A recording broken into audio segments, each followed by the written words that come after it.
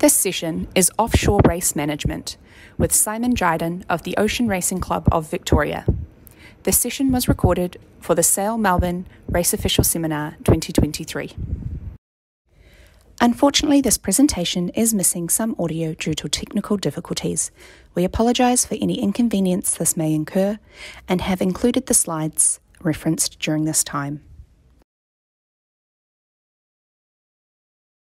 The race director for an ocean race is working with your organising authority and working out how you're going to manage an event where it's likely as a race director it'll happen on a weekend. There'll be no commodores, no support staff for anybody to support you in your decision making, and you have to make important decisions. To give you an example of my first a race that happened recently, I said to a guy, "You can be the race director, it's easy, we're going to Port Fairy, it's at Easter, summertime, it's all good, and you'll have a relaxing time." Well, a gale came through at 80 knots and a boat sank.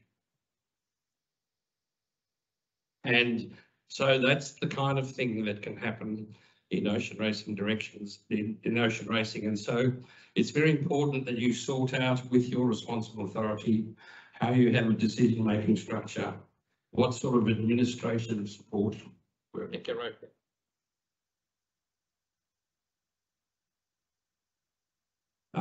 So what? Stand back here. No, it doesn't work at all. Hello, it's not working. Okay, I'll just keep going. So it's really clear that you have to have the right decision-making structure so that you can make the decisions as a race director at the time. The most important part about it is the administrative support that you get while you're managing an ocean race is essential. We have a thing called the special regulations, and boats have to comply with hundreds and hundreds and hundreds and hundreds of regulations that relate not only to the boat, but relate to each crew member. If you do not have any administrative support to do that, as a race director, as one person, you will never manage. It's a huge, huge job. The next essence thing is communications. So the way that we communicate is largely via a website and largely by email, and we now also communicate by SMS. And it's nothing for you as an individual in an ocean racing event to get 10 to 15 emails, SMSs, Facebook reminders, and everything to get compliance around what we want people to achieve. So because only time you will ever see the people in your event is at the finish line. And so trying to change their behaviour before they get to the finish line is what you're trying to achieve.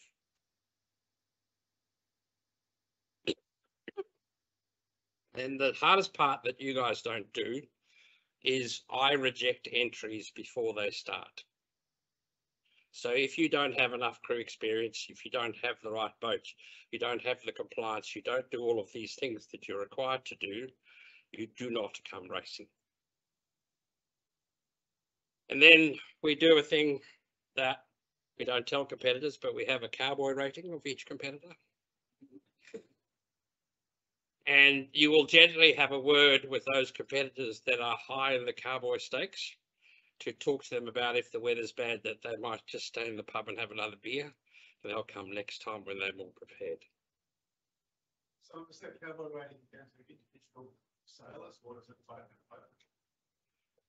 Boat, management, crew, all contribute to your rating. So you're looking at a boat, you say, yep, that's a well-known boat, it's sailed in many ocean races, but then it goes, Paul Pascoe just bought it, he knows nothing about it, right? Cowboy rating goes back up here, whereas the boat was down here. And then you go, he's got all his old mates who sail dinghies. No. So it's essential that you very serious about this compliance and how people place, because do you know what the consequence happens when it goes wrong? You are in the coroner's court and it's you And you know how much you get paid being a race director for ocean racing? The same as you do here, nothing.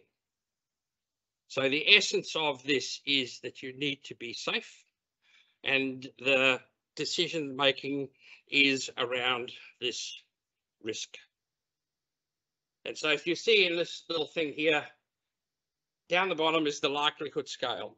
So if it blows 5 knots, the likelihood of anything happening, pretty low. Maybe if the boat catches on fire, that's about the worst going to happen. And then the consequences on this scale here. And so if you think about this in terms of running a race, if the forecast is for 15 knots and 2 to 3 meter seas, you can say that we're going to be in the low to risk. If it gets to 30 or 40 knots, it's more in the medium risk. If you get a forecast that then says there's a gale, and on top of the gale, there's a sea warning, and so that the waves are 6 to 8 meters or so, where do you think the risk ends up? In that little red square. And if you end up in the coroner's court and you were in the red square, you're gone. And so you need to change your behaviours in the predetermination of where you get to in making your decisions. So as a race director, if you're going to go into go, what are you going to do first step? You're going to postpone the event, right? And so if you've got a well-organised race, you could say, okay, the tide at the heads changes every 6 hours. So in our sailing instructions say the start could be delayed. So we might delay it 6 or 12 hours, or we might decide that the weather window is too bad that we won't go. For example, we were supposed to go to Devonport in Cup weekend, and the race down was going to be okay, but the boats couldn't get back. And so we abandoned the race because it was too dangerous to come back. So that's the thing that's most important in ocean management sailing, is don't go when it's bad. And the thing that's worse nowadays is lots of boat insurance policy says your insurance is void if there's a gale warning when you depart, which is kind of scary. When you're managing an event, one of the things that we do to manage an event is we have skeds, and before every sked, the race organisation will do a risk analysis. And the risk analysis goes, nowadays it's as complicated as we use a product called Expedition. We suck all the competitors into this program, and then we download the weather into this program, and we've got the polar performances of each boat, and we can tell how they're going to go to the finish line, what time they'll finish, but also what weather they'll strike on the way. And the idea behind this is that if you think that they're going back to the red square there, is you're going to tell them. And so we tell the competitors that this is going to happen. This is what we suggest you do. And that's the essence of it. We've had enough disasters in Australia that every review of the accidents have told us that as race directors, we should abandon the race if we think there's high risk, because competitors will pound on without taking that into consideration. So nowadays, if we get halfway, we might just abandon the race, turn around and go home. Just to give you an example, this is the team required for the Melbourne Osaka race. That gives you the idea. And if you look at the things you're probably not used to, is we have a weather team. So we have somebody who twice a day looks at the weather for all the competitors and works out where they're going to be and what's going to happen. And in this particular last race, there was a cyclone. And so to manage the cyclone is we made an exclusion zone that covered the cyclone off and made all the boats either pull into a port or they had to sail around the exclusion zone. So these are kind of all the tools that you need to have. Something that you don't have here is called an incident management team. So we have a team that will handle any incident. So if we have a boat that's sunk or whatever, they'll deal with AMSA and deal with all the organisation. Because as a race director, you're still responsible for running the race and all those other competitors. That's why you have that person. You can see a medical team. And interestingly enough, for most of you, you probably never had to use one of those. But in races like Osaka, where people are offshore for a long time, it can cause psychological problems. And then you can see Paul's name over there, international jury. And just to give you an example of the beauty of this world nowadays, that was all a virtual jury, and it did lots of little protests and problems, but it was during the race and handling requests for redress and all sorts of things. And so it's really important that you have that there. And then the other problem that you have with ocean racing is the finishing can take 2 weeks. And so the idea that one person could do Paul can be on the finishing boat and handle it, it's not going to happen. And of course, the dreaded media. Just one thing I'll say to you with managing media, we used to keep a secret when things happened till we'd managed the situation, and then we'll tell the next of kin later. Nowadays, if you cannot control the media anymore and you don't know what will happen. So as soon as an incident happens, so for example, in the recent Melbourne to Osaka boat had water and they thought they might sink, and we sent all of those next of kin a message that their boat has had some trouble.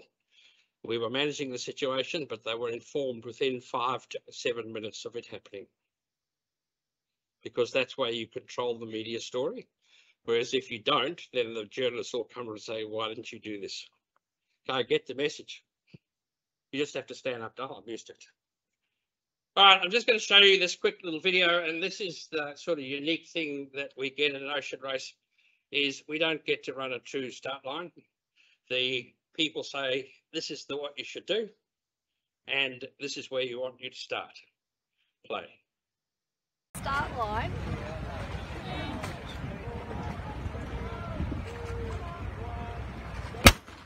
And they're off for the Melbourne to Hobart. Here they go. Check these boats coming on. Not a lot of room between us and them. Oh my goodness, it's going to be interesting. What are they going to do here? Oh, he's going round us. Are they allowed to do that? Oh my goodness, this is going to be close. This is going to be close. Oh my God! Oh! There's a few witnesses on the boat. Come on, drive.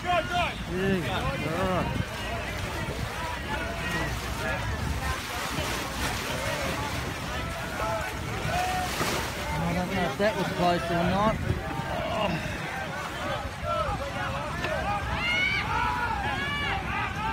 Oh my God.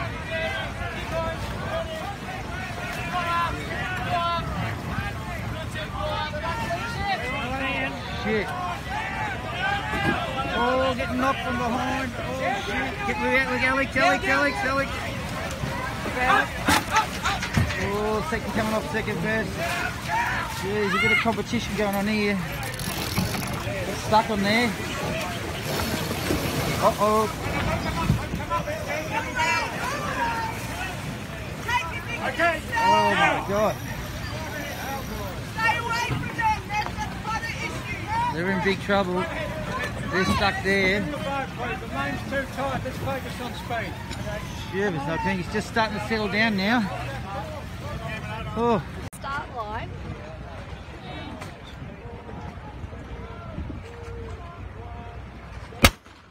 And they're off for the Melbourne to Hobart. So there's some of the joys that get of ocean racing. And so for those of you who are not used to it, in Sydney Hobart, they have 4 start lines to try and stop this.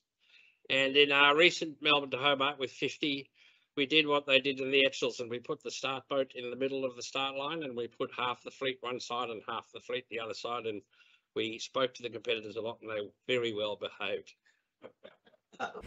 Thank you for watching this recording. We look forward to seeing you at Sail Melbourne 2024.